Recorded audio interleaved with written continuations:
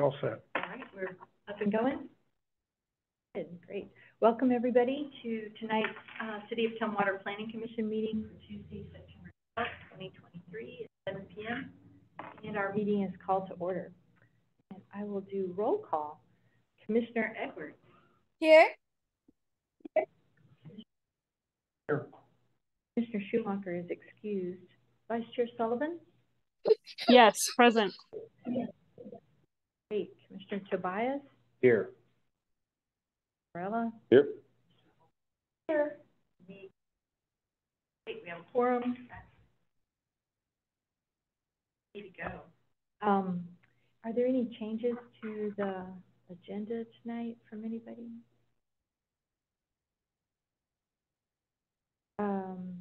Let's go to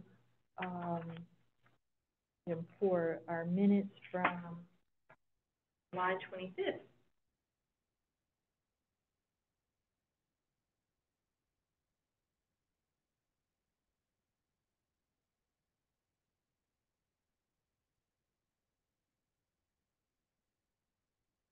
To approve the minutes?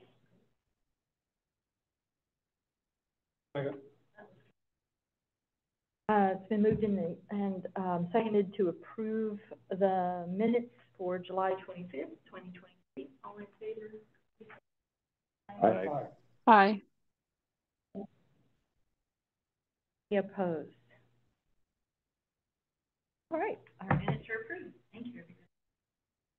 Go to our commissioners' reports. And anybody have anything you'd like to talk about?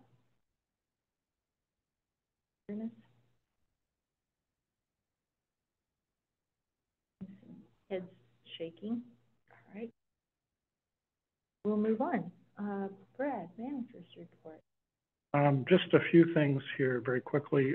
For your next meeting, we'll be talking about the housing element, and Laura Hodson from the State Department of Commerce will be coming in remote. She's going to be giving a presentation on all the new requirements. So if you have any questions or anything on any of the materials you've read so far, she'd be a very good person to answer those questions. We'll also be doing a briefing on the 2023 comp plan amendments. This will be the capital facilities plan and the old Highway 99 transportation study. Some internal things just to make you aware. We are continuing our research and discussions about the new wildland urban interface code and how that works with the urban forestry amendments. We had a meeting late August with the State Building Code Council to get to talk to them about some of the issues with it. We are now having a meeting with the Association of Washington Cities tomorrow to talk about their perspective on it. So I'm hoping that we'll be having something going to the State Building Code Council probably for their October meeting, either from the AWC as a whole or just from, at least from the City of Tumwater. We are also still in the process of working on the Habitat Conservation Plan. The service has provided some detailed comments that we need to address before we can complete a public draft. Hoping we'll have some resolution towards that by the end of the year, but there are some pretty complex things they've asked us to address. So it's moving, but it's moving fairly slowly. That's probably all I've got.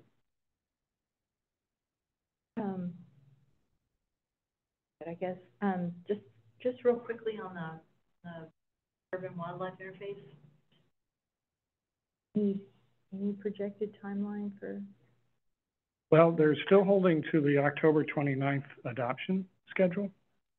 So we haven't heard differently yet. We've heard that the energy code may be delayed slightly, but until we see it, we won't know what's going on. So the expectation is once they've the state has officially issued it, then we'll proceed with the urban forestry stuff again.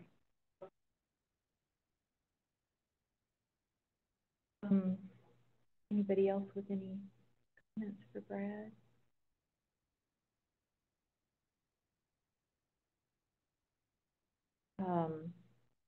Good. Let's go to public comment. It looks like we have Neil and Jolt on. Mr. Tuano, would you like to address the Planning Commission?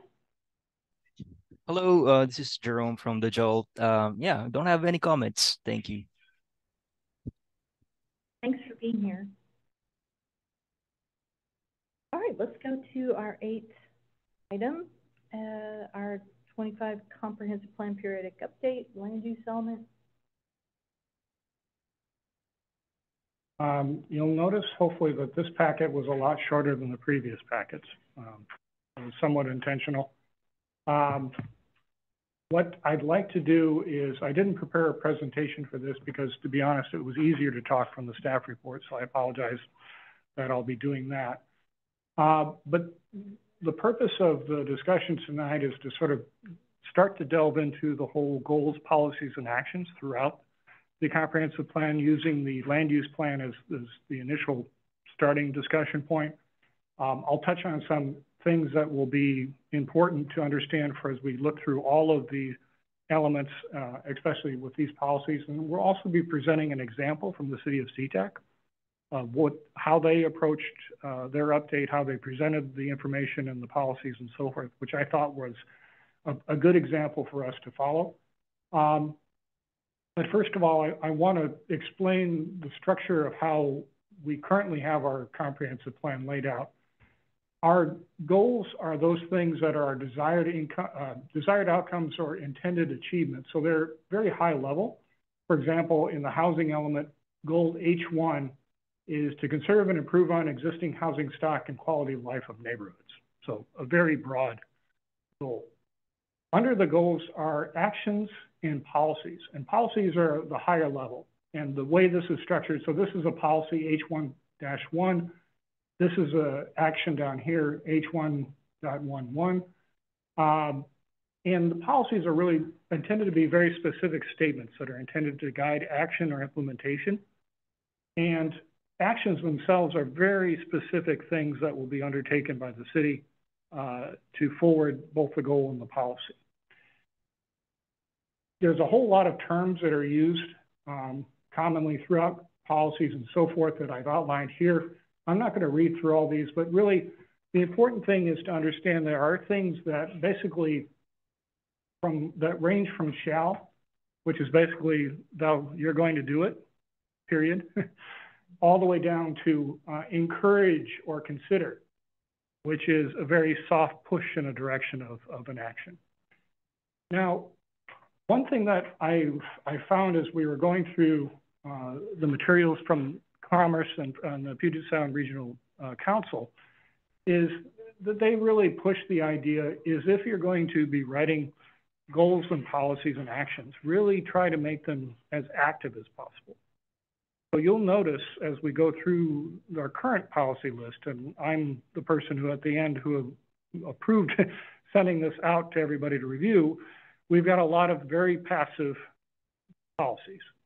And I am more than happy to change those into much more active policies going forward. So that's rule number 1. So in the continuum, from passive to medium, so passive active to active, on the passive side, you have statements of inclination. You know, conveys intent, establishes no target, but of no definition of success. Have a nice life, I guess would be. You're not, provided any goals to actually achieve that, but you've got a good thing to be striving for. This is where the encourage language and so forth, and sort of nebulous, expeditious and efficient infill development. Okay, what does expeditious mean? Is that what's the time frame for that? What is efficient? Is that efficient on the city's part? Is it efficient on the developer side? All those kinds of questions. Moving up the scale, we get into statements of principle. And these start to introduce more clear targets or conditions of success. And the example they give here is, city shall endeavor to process completed development applications with 120 days. Now that's the old state standard of what we had to achieve. It's now shorter than that, but that gives a little bit more. On the far end here, under the statements of impact, these go further, describing situations where housing is a priority. So now we take it up a notch. Work with public and private developers to support housing for income groups under 80% AMI. Identifies who we're going to be working with. It's going to give the goal for that. What it might be missing here is a time element, but we can certainly add that as part of the implementation. So you'll see how a jurisdiction has done a more active role when you take a look at the example from the city of SeaTac. We'll walk through that a little bit, but their policies and actions are very much on the active side, and they've also have a very strong implementation element.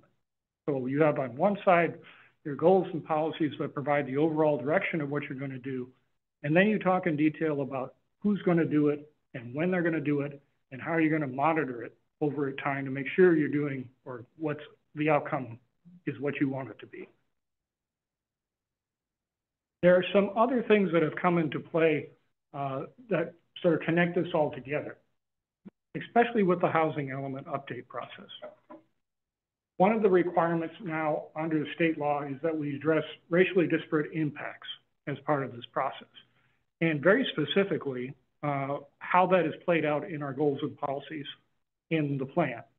So that means that we have to do an analysis to see, first of all, is sort of an active exclusionary, unintended intent here by, focusing resources and so forth in areas, and not the areas that perhaps need it the most, but in other areas, and ignoring those areas that need it the most.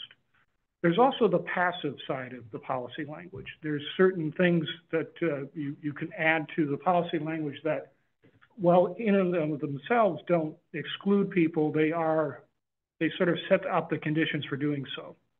And that's where neighborhood character and things like that may come in. It's kind of a nebulous concept unless you really make an effort to define what that means. And in some cases, obviously, it's a very good thing because you're trying to preserve something that's there that gives people a community identity and all those things, but you need to provide that level of information and detail to make sure that that's what you're doing. The other thing is that we really, under the Growth Management Act, we have to have internal consistency between the policies and goals of all the elements. So when we look at, in this case, the housing goals, we're also going to have to make sure that they work with the land use, because the land use element dictates where the housing is going to occur. It needs to address the lands for public purposes because that establishes the public infrastructure, water, sewer, and so forth, stormwater too, and transportation, obviously, how do you get there, and all those kinds of things. So there's a lot of interconnectivity built into this document that we'll need to understand. And so I sort of went into the how to evaluate policies thing. I would like to suggest taking a closer look at the Commerce's racially disparate impact guidance document, especially step 3 of that document, which I think does a very good job of laying out a process for thinking through and evaluating these policies as we go forward in the process. There's a few steps, there's a step 1 and 2 that we have to go through before we get to 3. So we're not going to skip ahead necessarily to 3, but I think if you want to have a good idea of how to think about these things as we go through this process, that's probably a good place to start. Any questions about sort of just the general policy action? I'm trying to think.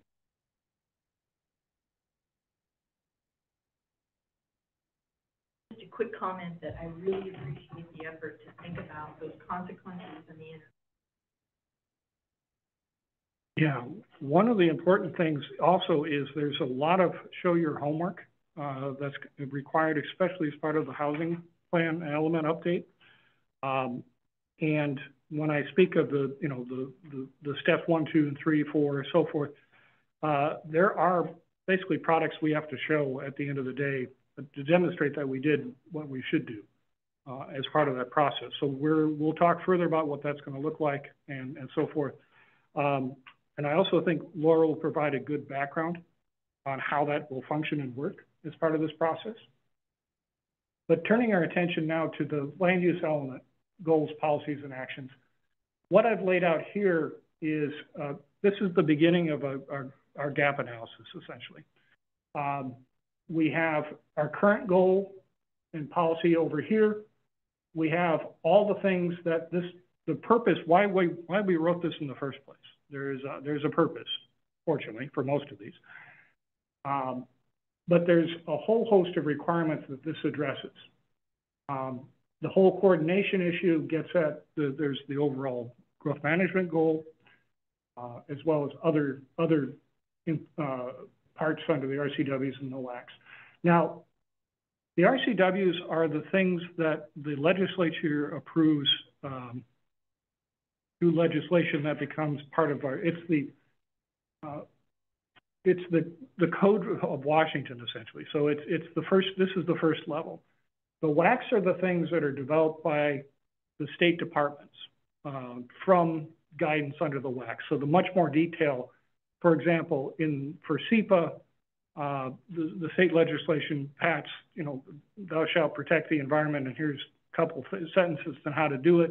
And then ecology basically fleshed all that out. What does that look like? Who reports to whom? What things are trigger SEPA? What does the process look like? All those kinds of things are covered by the WACs.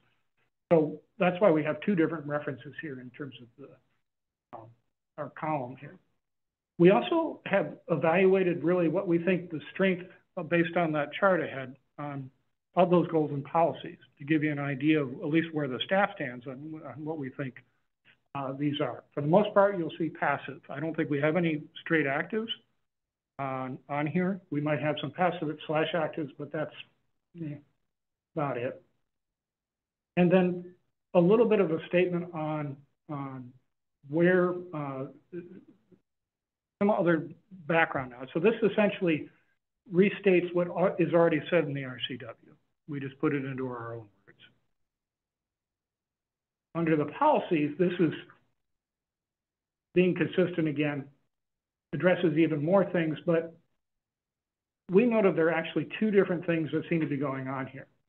Number one is an important one, that the land use element is consistent with the countywide planning policies. The countywide planning policies, again, are those things that stand just under the Growth Management Act that were approved by the county, working with all the jurisdictions to basically lay out the process for developing comprehensive plans within the county. It specifies the large issues that need to be addressed.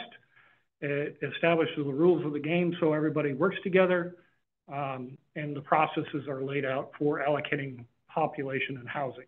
So those are pretty big things.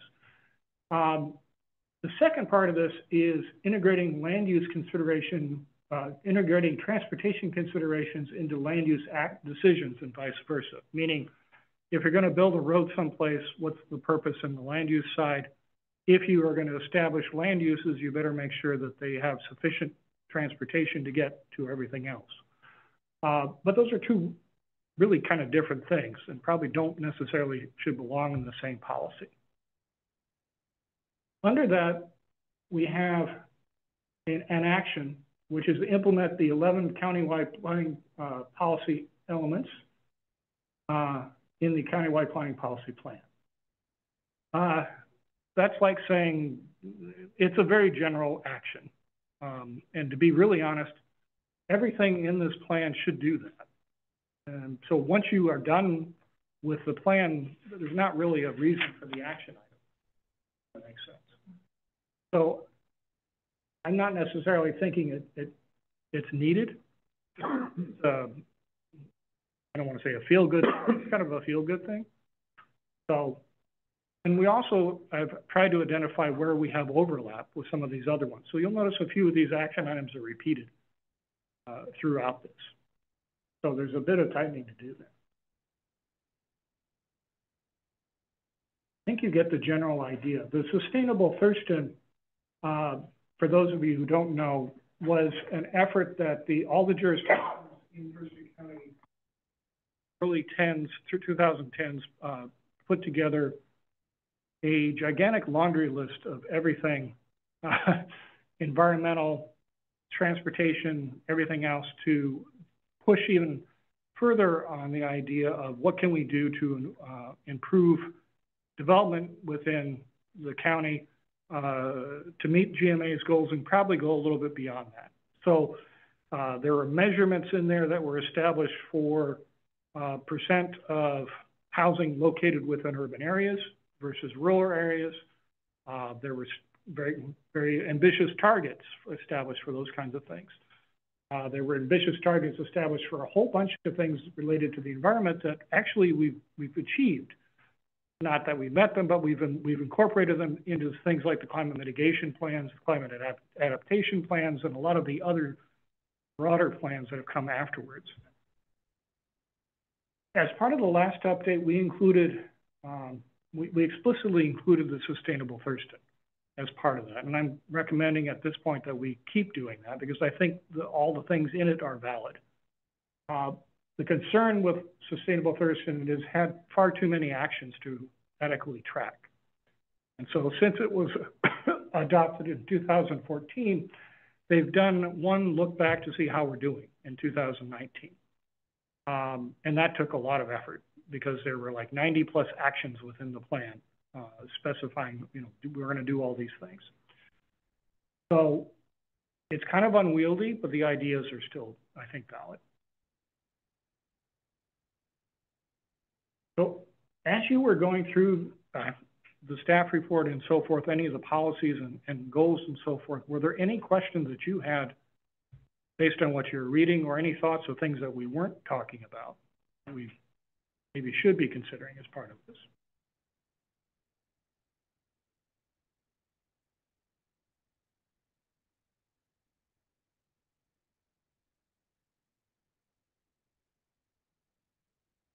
What I would say, not seeing anybody else, in general, what I'm hoping we can get to is clearer, plain language statements about why it matters, why any particular policy matters, what our goal is, why that, what we're trying to achieve, and why an action is gonna, we think is gonna get us there. So, you know, realize that's tough sometimes, but, you know, kind of laying out, I'll confess, I didn't go look at all the RCWs in WEC. So I have a general idea of what some of them are about, but, you know, kind of why it matters to us and our community.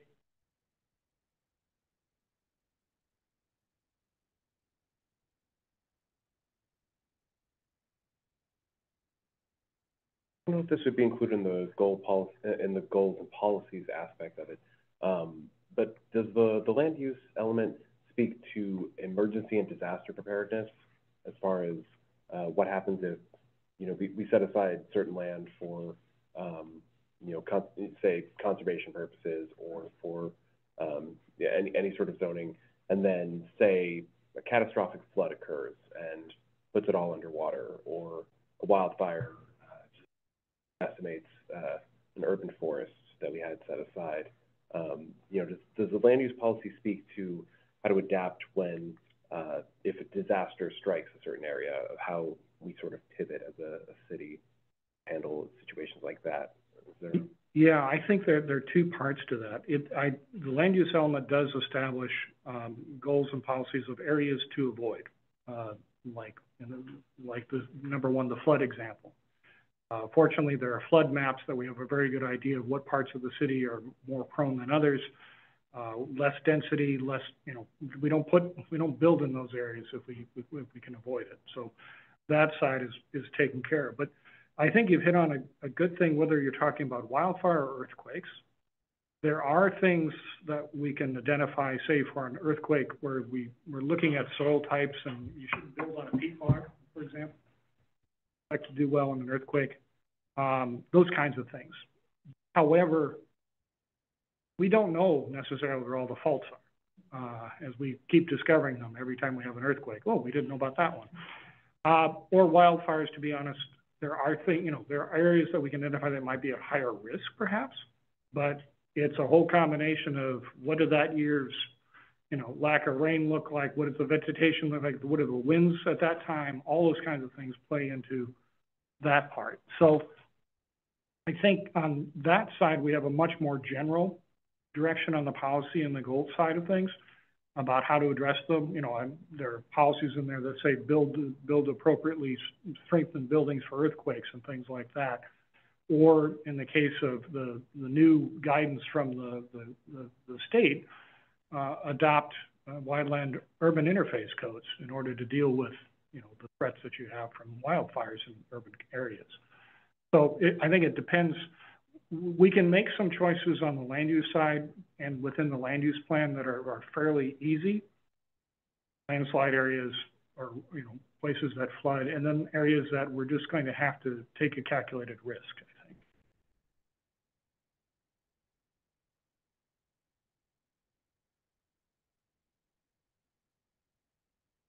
So again, this first chapter, first set of policies really deal with how the land use element works with everything else in the comprehensive plan. It brings up, we have a neighborhood appendix with an intent to engage in planning on a neighborhood level. It calls out the desire for a new community center, which was the town center plan back in the early 2000s. It establishes things that we need to do to coordinate with other plans, such as the Port of Olympia master plan, and so forth. In addition, also touches on the historic district master plan. So it's sort of like the catch-all for every other thing that we need to tie into set of policies and goals. The second land use goal, scrolling all the way down, deals with the GMA goals for compact development, meaning that, you know, we don't want to have sprawl that uses up a lot of land for a little density worth of uses. So the focus here is really to make sure that any development that occurs in an orderly fashion and it occurs in a cost-effective fashion. And this is where we start to have the tie-in to the capital facilities element as part of the land use element. Because this is basically calls out all the good reasons to be efficient with land. We don't have to worry about this as much within the city, but the county has to worry about protecting natural resources, whether mineral lands or forest lands or ag lands. We do have one forest land, and we do have a mine, a mineral mine in the city. So we have to pay special attention to protections for those. But this is also making sure we protect critical areas in appropriate fashion.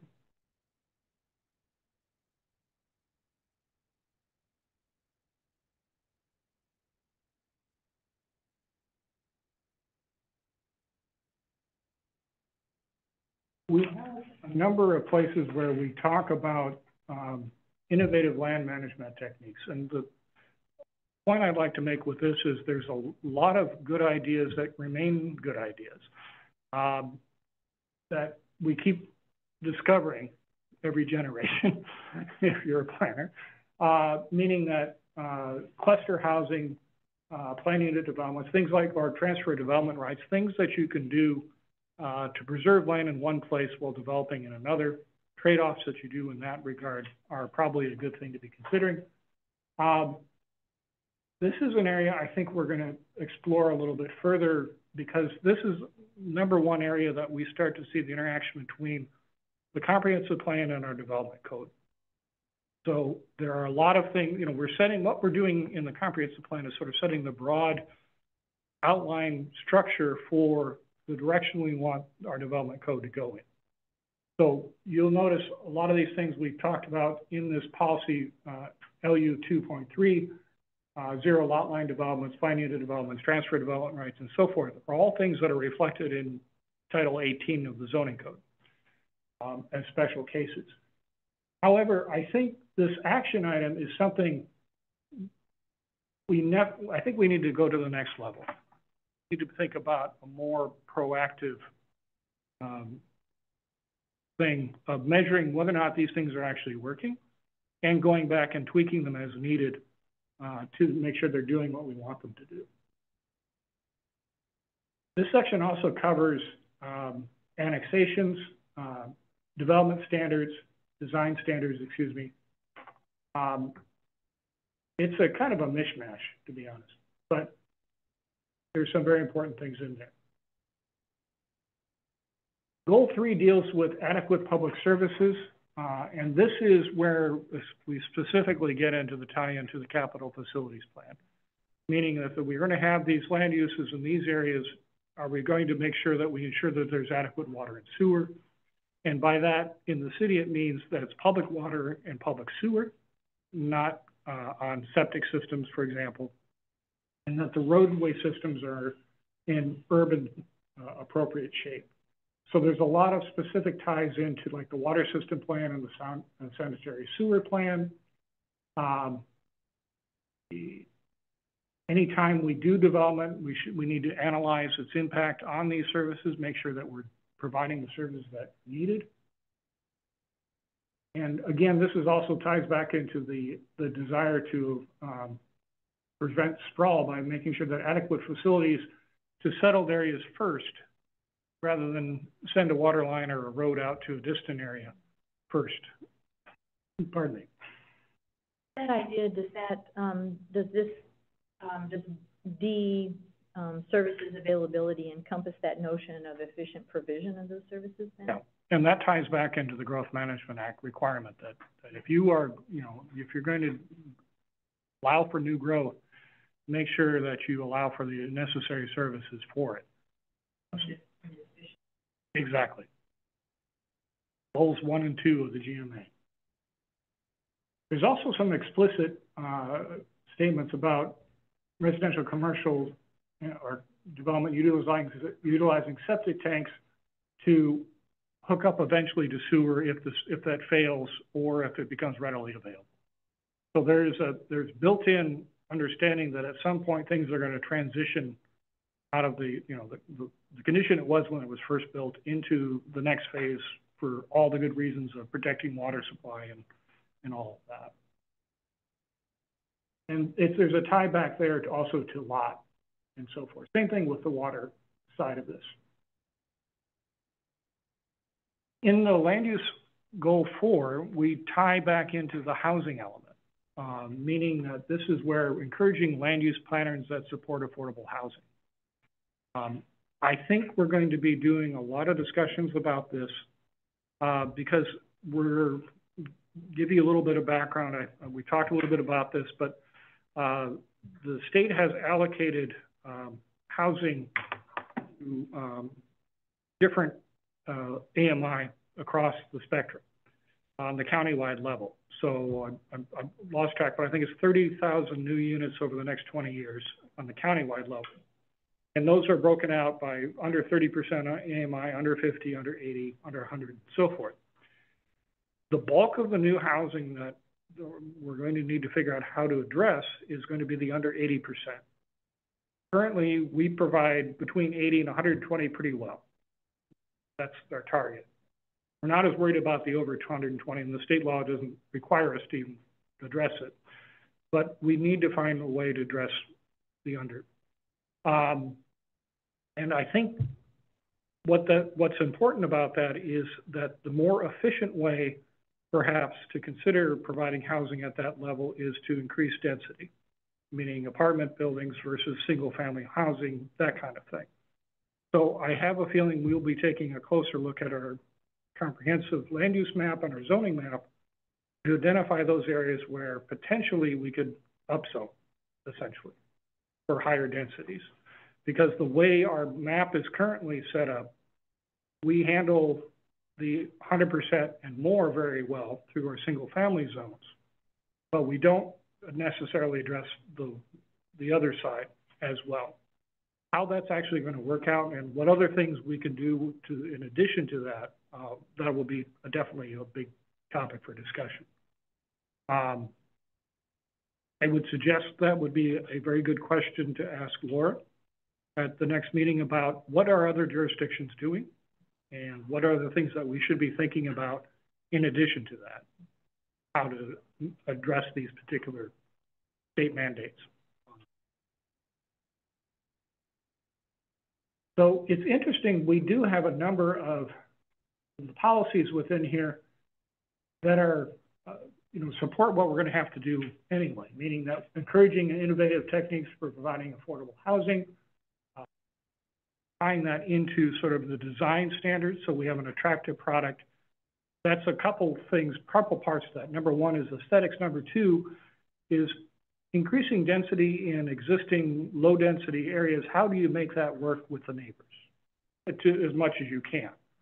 Are there ways to reduce the appearance of the structures? Is there a way, all those kinds of things. So while it won't take care of every issue, it'll help sort of how it all works together. It also addresses manufactured housing in here because the state law has made it, we have to allow for manufactured homes in all of our residential zones. So there's some state mandates already as part of this.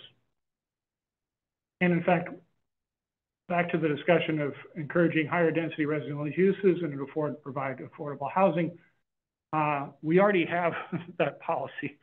And it says these uses should be blended with the existing character of the community. So it shouldn't be a terrible shock that we're still pursuing that, but we're actually going to think of other ways to do that. Again, focusing housing types and densities in corridors where there's transportation, meaning there's transit access or other things like that.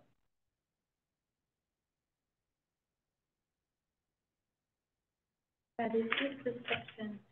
I didn't really see it jump out at me.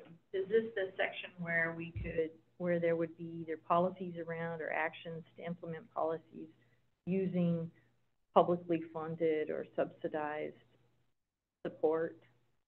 I think there's an opportunity for that, but I think that's primarily going to be in the housing element, sort of how, because that's a very specific housing type that we do address in the housing element of policies and so forth. Not so necessarily as a different land use type. In my mind, I'm thinking on the land, when we talk about land use and housing, I'm thinking about how intense is the use, how dense it is versus how, and so forth, or how near it is to services, commercial jobs, all those kinds of things. When we get into, not necessarily the ownership model, but the ownership model essentially, that's more of a housing element thing. I guess I was thinking maybe if we land parcels or areas that maybe in some way the city could acquire and then declare that this is going to be used for and then whatever other process to construct it or to that goes on, but setting aside those chunks back and purchase of development rights or there's a couple parts to that. And this comes up a lot, and especially came up a lot when we were developing the housing action plan. Number one, using existing city lands for affordable housing or gophers or whatever else we need at the moment. Tumwater's supply of extra land is pretty limited. We don't have a lot that we could consider that way. However, we have in the recent past, as part of our affordable housing discussions, used various sorts of grant funds to support the purchase of small plots of land that may have, one or two small houses that need to be renovated. We'll buy the land, and the nonprofits within the community will purchase the house and renovate the house and turn it around as affordable housing. So we have done that on a very small level. The issue is that that's a pretty expensive thing for us to do. So our next really big opportunity to sort of help that process is probably the Washtop property on Capitol. That's 10 acres of land right in the middle of everything. There's a lot of challenges, obviously, with taking a site that's been transportation related for 80 plus years and converting it into something healthy. But at the same time, it has a great opportunity. It's in the middle of everything transportation wise. It's, you could do commercial to offset some of the residential costs there, all those kinds of things to make it. So the city is definitely playing an active role with that. We have we're seeking grant funding for the cleanup right now as a partner to sort of set that up for the next step. So I think in those cases where it makes sense, that's something we will definitely pursue. I think on the brewery side, for example, we've gotten a grant for brownfield cleanup of the site, which is sort of like the first level. Identify what needs to be done.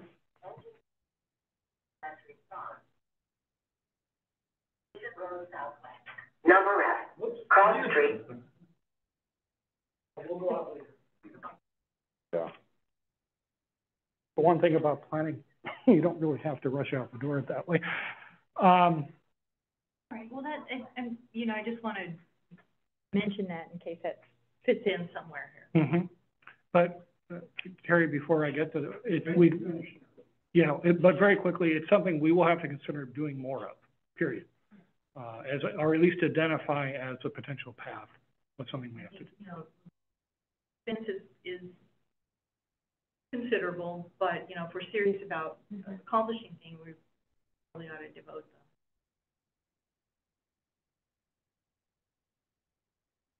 Well, I think the housing element is being set up. Can't get there without going through the. You get into housing, increasing density. Two pieces of increasing density. Transit. Where do we fit in here? Maybe a desire for the city to do public transit. Efficient public transit to densify housing. I think we were definitely going to have intercity transit will be visiting with us in the next few months to have more discussions about that. Terry, you've been here for the few times they've come and we've chatted about this. We're always in a chicken and an egg situation. We don't have enough density to get the transit. We have enough density. Where's the transit? So I think I know you're getting a small dab of money. Mm-hmm. I wonder if maybe there isn't a possibility of hiring a study on moving.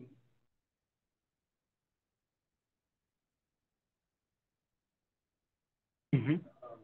Obviously, Intercity Transit does these studies, but the studies haven't led to anything. You know, running buses way up above Martin Way, Hawks Prairie, but they're not coming down here. They seem to have their eyes focused on different.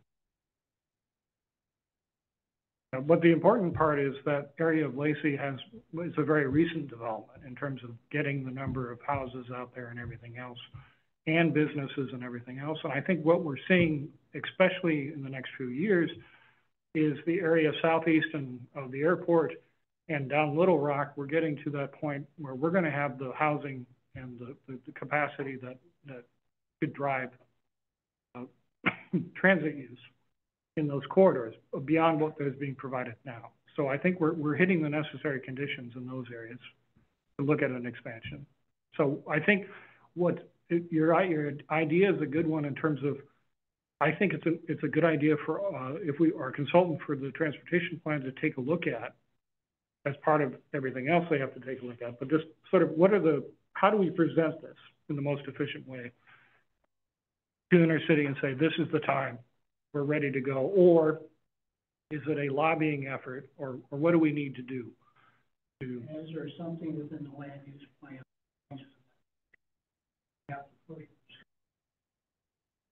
I think we can do it with both. I think number one, we can demonstrate the existing current growth. We can definitely support it by having higher densities in those areas and the housing types that would be most likely to support that. So I think that's all part of that conversation.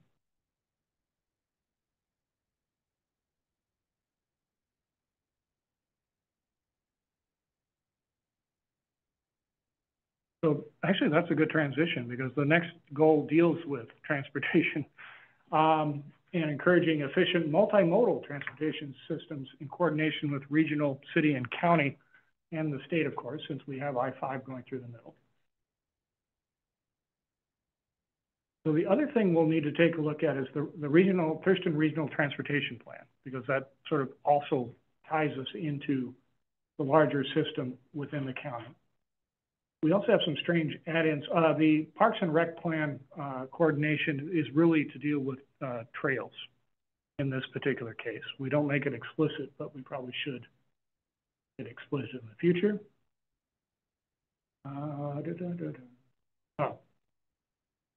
Encouraging the development of access to transit stops as part of development conditions. This is something that's sort of evolved over time. You'll notice there are a couple of curb cuts, our curb bulb outs on Israel that were intended for transit. They're not used for transit because buses don't necessarily like to leave the flow of traffic and then try to figure out how to get back in. But that was an example of supporting the transit side. But I think there are other things, we don't have to get to that level of specificity in the plan to look for opportunities for that. Also, the important is going back to Terry's point, the densities drive transit too. So we need to be looking at that part of this effort. Yeah. Reinforce the link between land use and public transportation by encouraging development to occur at urban residential densities along transit corridors, nodes, etc. You'll notice there are like 4,000 policies under the transportation. Elizabeth, I had played a large role in that. She wrote that section. Go ahead, Terry. We're looking to expand, have more actions. Here we've got a whole 2 pages of policies here. Right. I think what we're looking for, number one, is to shrink the number of policies. And number two, focus a lot on the implementation side. So I think what I'd like to do is sort of move a little more quickly, and we'll get to the CTAC example, because I think that's a good one for you to think about how this might lay out in the future. Talking a little bit about, getting back to Michael's question, reducing impacts from flooding, stormwater management, and so forth are all built into the land use policies as well. And as is obviously retention of open space for parks and trails and recreation opportunities. Again, Michael, this is another one. The land use aid is ensure physical limitations of the land are observed during the development process. So we don't essentially create problems by allowing development. This is where the connection to the hazard mitigation plan comes in.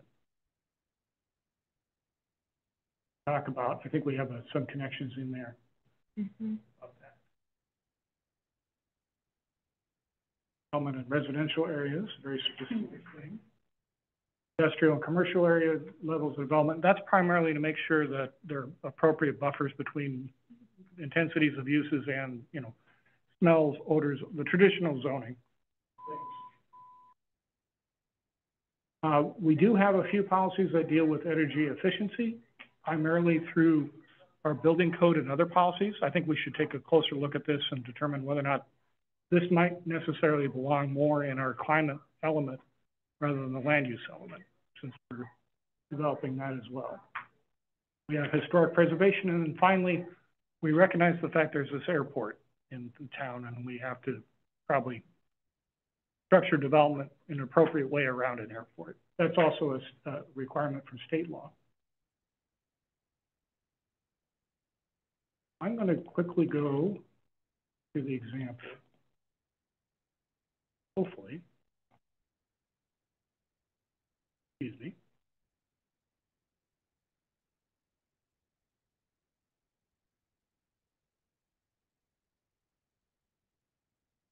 Okay.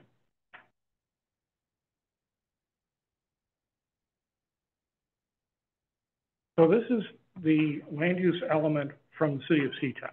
And they completed their update about a couple years ago on 35. So a little bit more within the past 5 years. What their structure of each of their elements is kind of unique, and I kind of like it. This is only 38 pages in length, and this focuses almost entirely on the goals and policies and how you implement them, period. All the technical discussion is somewhere else. All the capacity analysis, all of those things are in a different section. But their layout is also, I think, pretty good. They focus, first of all, on the things that we have to discuss as part of growth management. So urban centers, meaning that like the town center in our case, Capitol Boulevard, Corridor, Brewery District, Little Rock, those are our urban centers within the city. And it talks and establishes policies around the general growth of the city. It then goes into healthy, equitable, and connected communities. And this is where it draws in the connections to the transportation element. They have a discussion of healthy foods, housing, access to neighborhood services. That could be everything from health services to parks and recreation and so forth. And then it discusses the citywide land uses on a broad scale. Residential, commercial, industrial, plus public facilities that serve those and so forth. And then they devote about a third of the chapter to implementation. So, you know, we have a good discussion here. So this is their structure. Focusing growth to achieve a balanced mix and arrangement of land uses to support economic vitality, community health and equity, and transit access. Terry, I think you'd like this one. Then their policies get very, very detailed. Implement the city center South 151st Street station area, Angle Lake Station. This is all the link rail things, but it's very specific, very, very much tied in. View and potentially amend the city center plan in the near future. That's really dependent upon, obviously, there are other things. So we do have an airport, but we don't have this size of an airport yet. So Thank God. Yeah. I'd just like to point out, this was my first professional job was with the city of SeaTac. And at the time, there were 600 houses under the third runway, where that is now. So things change over time. They're not there anymore. But as you see, they do a lot of things to sort of tie in how to get to nodes and transit and access explicitly in the plan. And I think that's probably a good thing for us to consider. Their healthy goals and equity, these little boxes sort of provide additional direction. So for more information on good multimodal access things, look at our transportation element, so forth. But again, I really recommend that you take a look at their policy language, because I like how it makes you feel good. Not only makes you feel good, but makes you want to do something. So maybe that's our new criteria for planning. Let me just go down to the implementation tables. So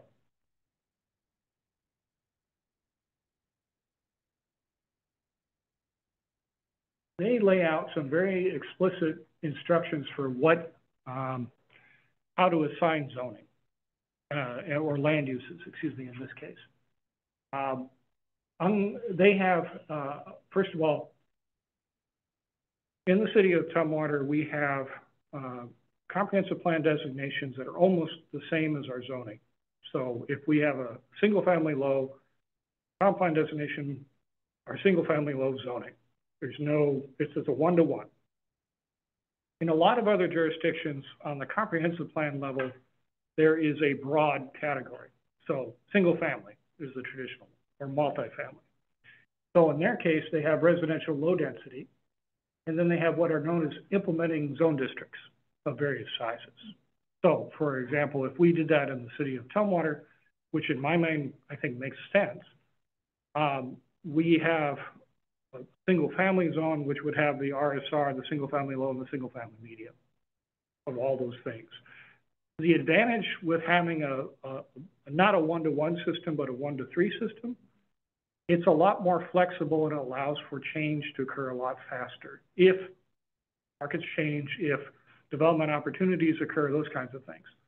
As it stands now, if you want to rezone a property, even an upzone from single family low to single family medium, you have to do a comprehensive plan change and the zoning change together. And as you're probably aware, that's a year-long process to do that. So that's not a very efficient way to consider that. So we'll talk a little bit more about whether that's appropriate here or not, but just keep in mind it's a good thing if we were looking for opportunities to encourage, say, more affordable housing, being more flexible in how we structure our land use designations and zones is probably one important way to consider that. What it also allows for is a lot more flexibility in switching up what those zones are or expanding what those zones could be. So if we have instances where we think in this neighborhood, it's a special case. It's got either water access or it's got something else that we want to emphasize, but traditional one-stop zone doesn't really do it. This gives us an ability to build something without building a whole apartment building. We can build a house instead, if that makes sense. Take as much work. This is more, excuse me, I'm going to scroll.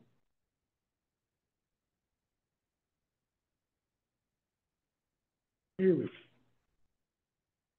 So this is their implementation table. So each of the policies, so we start with their overall goal.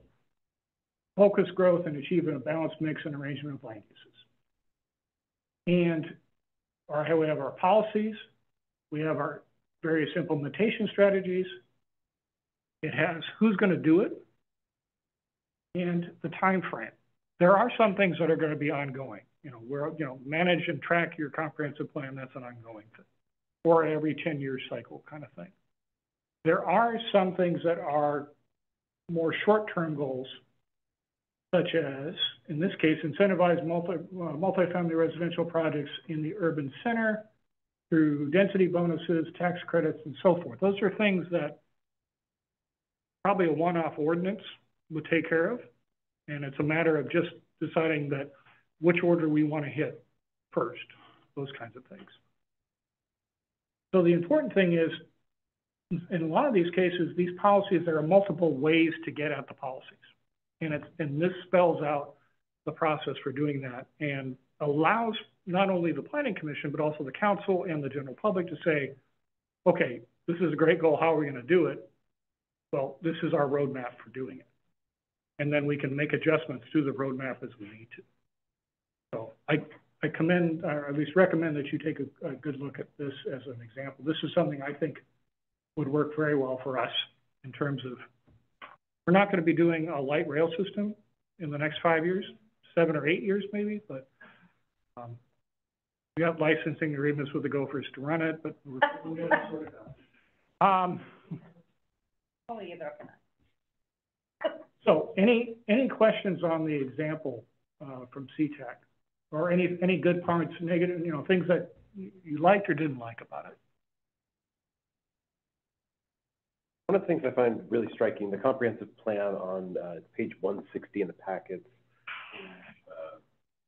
LU 12 on the, but you look at the zoning map of everything, and one of the things that strikes me, which anyone who's been to the airport can attest to, is that the development is very much on this very narrow relatively narrow corridor that is International Way. So that's where all of everything is sort of concentrated. Because once you get, a couple blocks over to the east of there, it's pretty much all single family or residential low density, a few high density spaces. But you can see any sort of development, it seems like it's going to happen sort of in that corridor still. Maybe with some of these adjoining areas, the regional business mix, it seems like that might be. Is that sort of where they're kind of pinpointing around the Angle Lake Station to sort of activate that space?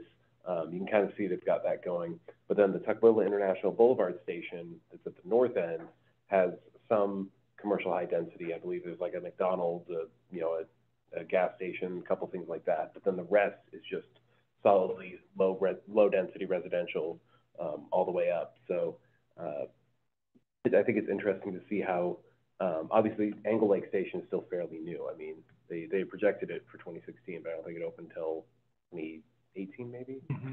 And then, so I can definitely see the positive difference that makes. Like once you have a transportation hub there, you could say, okay, you know, people could, you know, park their car here, take the light rail up to Seattle, come back, and then you make it a destination spot or a commuter spot. So I could definitely see like the way that they could activate the space down here. I haven't been to that area recently, so I don't know if like what's actually gotten in there yet, but that does look promising. But then as far as, you know, north of Highway 518, looks like there might not be as much opportunity for that same level of regional business or dense neighborhoods. So the folks that are living in the residential low density at the north end of SeaTac are probably going to be a bit further removed from whatever development happens in the south end. Yeah, the important thing is both north and south of the airport, those most part have been bought out. Yeah. They're former single-family neighborhoods that developed under the county that have been since bought out by the port. So International Boulevard, sort of the dividing line of everything airport and then city now for the most part. There are, the interesting thing is, again, SeaTac didn't become a city until 1995. I forgot. So what it was like a county developed area and lower density for the most part. There are some commercial nodes along Military Road on the east side of the city, but they're fairly small. So, but they have a little bit more than say what we have with the Frog Market or whatever up in Olympia or things like that. But they have the opportunity for other kinds of nodes. One of the things that we talked with their planning director at the planning directors conference last week. They're definitely struggling with how they're going to address the affordable housing component because of their land use pattern. They've got the, you know, everything along International Boulevard. There's not a lot of residential, more multifamily along that area. And then it's single family. And where and how they're going to accommodate some of that stuff is they're having some battles because it's not an easy thing. You've got an existing land use pattern that's been there for 50 years plus, and how do you change that? Are height restrictions on, because I'm actually kind of surprised at how low density SeaTac is. I mean, for the fact it's, you know, right in the Seattle metro area, it's got multiple light link stations now. You would think that this would be prime space to, you know, really like activate some multifamily medium, multifamily high, or mixed use residential spaces. But yeah, see like how low density it is kind of surprising. One thing I find interesting though is, are there height restrictions because it is next to an airport as far as, or would, you know, is it unlikely that anything residential would cause a height barrier or issue with the airport? Yeah, no, actually, I mean, with the hotels and so forth, they have some pretty tall buildings along International Boulevard. The areas that are primarily concerned with are the north and the south areas, and those aren't, you know, there's no development now in those areas. The other important underlying factor is the city council comes from those single-family neighborhoods for the most part. So there's a less of a desire to see change from those people. How that works out is they had some good battles about how big, like the Angle Lake Station area, the redevelopment area would be, and so forth. And it's not just SeaTac. I mean, Seattle has had all those battles when they did light rail through the U District and Roosevelt and all that. You know, trying to keep it somewhat compact, not affecting the neighborhoods outside of it. So. One of the things that strikes me about particularly seeing the map and everything, their plan is going to focus on their jurisdiction, but of course they're not isolated. They are entirely surrounded by other jurisdictions that are highly developed. Mm-hmm. So I mean, and we are too, for a lot. So, I mean, you have to take that into context and think about, you know, we can't provide, for us, for the city of Tumwater, if we can't provide everything, you know, what are the other jurisdictions who are adjacent to us able to do?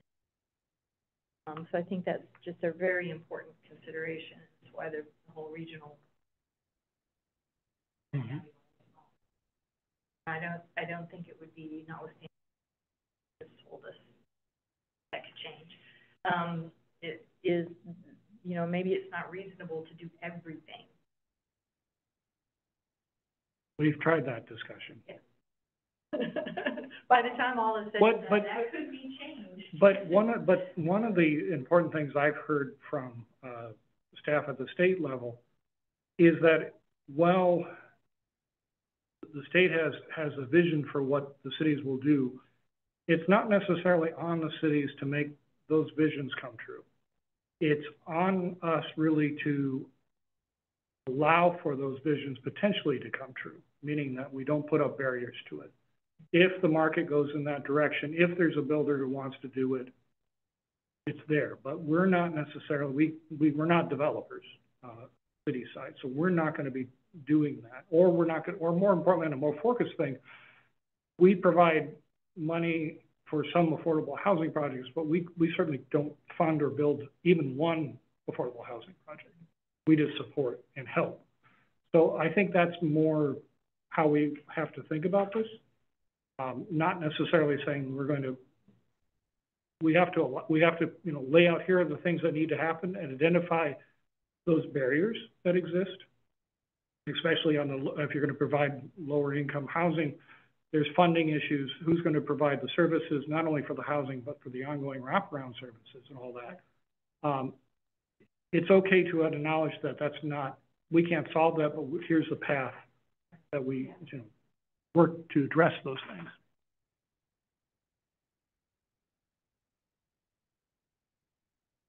I have a question from,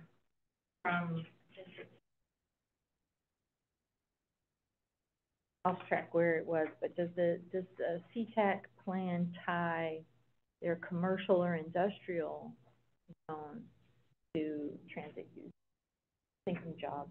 Yeah, they do because of just the fact that most of it's along the corridor. So there are some rather large warehouses that are almost under the flight path, but are within a walkable distance of both the bus service that runs down International Boulevard and the Link North Station there. So they link they connect the dots between that, and it's not just a density of housing kind of a thing, residential. no, you're right. They really focus on the employment side and the fact that, and we can do that too, because we're looking at our employment is like 27,000, almost the same as our population. And it is there are hotspots. If you go onto the TRPC website, you can look at where the hotspots of employment are. And nobody's surprised it's on either side of us, the state offices. But, you know, that at least gives us a concentration of where we should be focusing more things. And there could be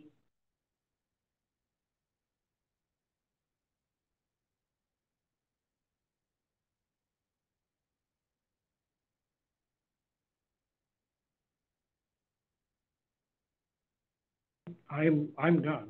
So if you have any other questions. So page 162 of the packet makes note of the residential high mixed use and commercial high designations forming the core of CTAC's urban center. And the core, you know, if you look, I had to look pretty closely. It's right next to Angle Lake Station, but it's a relatively small area. That's like a core. It's a very physically restricted area. I mean, the main road, maybe a lot depth, and then lake, and it's also a hillside. So there's other things that aren't. You can't expand north from there, because then you hit Alaska Airlines corporate office. You can't really expand south because you hit the barrier of the, well, not the city itself, but it seems interesting that on the one hand you have the example set by mixed use, like commercial residential, as like a model for it, but there's only like really one section. I mean, there's this other area next to Bow Lake, slightly bigger, but I don't know how developed that is yet. And then like little splotches of brown next to Tukwila Boulevard Station. So as far as like as far as, you know, you said CTAC wants to address the low-income housing, address like more housing options, but again, it's pretty limited to see where they're actually allowing the probably one of the most you know, one of the useful tools in our residential planning tool belt, as far as creating options that activate a space both commercially and provide housing for greater density than you would from a single family low density. So is there any discussion or desire on their part to expand those areas, or is it kind of running the same? It's probably pretty limited, and this came about before a lot of the state legislation came about on the housing side, and also some of the stuff that happened this year. So it would be interesting to see what they do to address some of those things.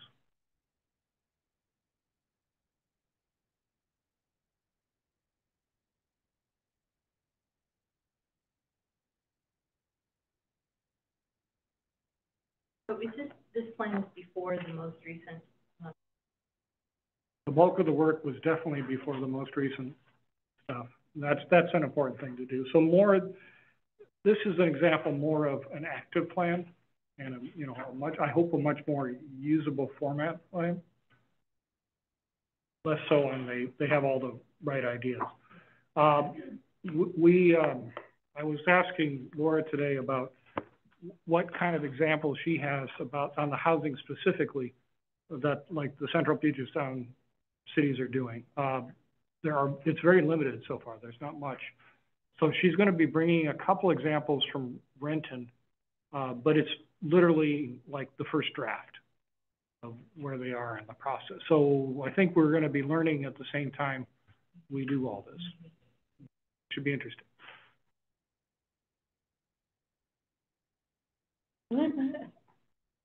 But Erica says she's willing to learn and also to complete this within the allotted time frame. So she's writing that down. I need to find another job tomorrow.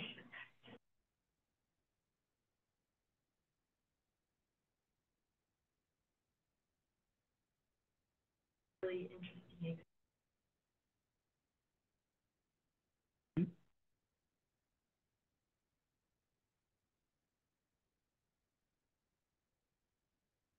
Talked about, Lacey, developing, and then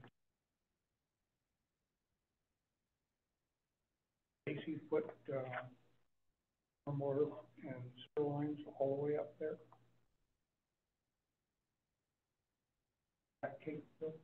Well, again, it was done by some very large developments that occurred, so it was primarily private development driven. But Lacey provided the framework for that in terms of this is an area we anticipate to be developing and how it will develop. So the larger structure was there. So when the like Patriots Landing and other things, those large developments came in, they were going into an existing framework where they would provide, obviously, they had a larger development can provide the necessary infrastructure much easier than, say, a bunch of short flats.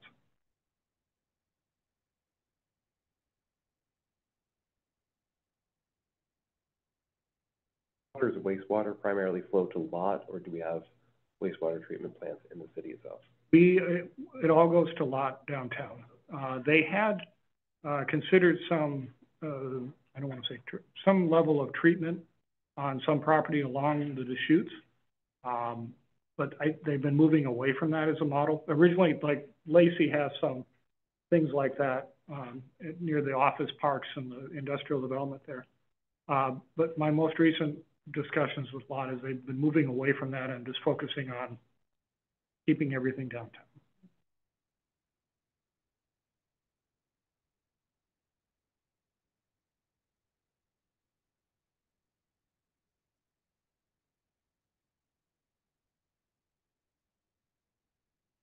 Brad, I'm wondering, as you know, particularly as we delve more into the land use, but maybe other elements too, but land use maps and visual, particularly if there are places that will be somehow in transition. Maybe there's not a lot of them, but, you know, as we work out, you know, in this area of the city or that area of the city, here's where we are now, but it's probably going to be some time frame. Yeah. I do think those kinds of exercises are good. If it makes you feel better, the planning directors conference last week in Chelan, we did an exercise involving Legos, Yeah. larger aerial maps. So we like playing with Legos for density and various other things. But yeah, no, I think it's a great way to sort of get a better picture of what these changes could look like on the ground. What other connections are? You know, I mean, all of the materials are public, so people can, if they choose to go to the meeting or eventually.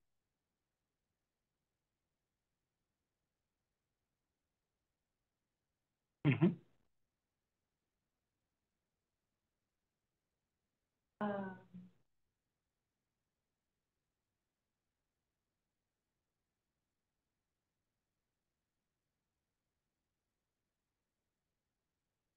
Adjourn. Commissioner Tobias, I'll second. Moved and seconded our meeting time. Call for discussion.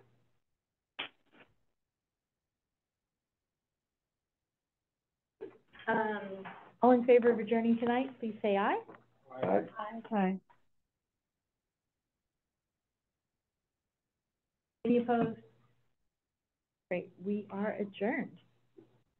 Fred, thanks, everybody. You. Hey, guys.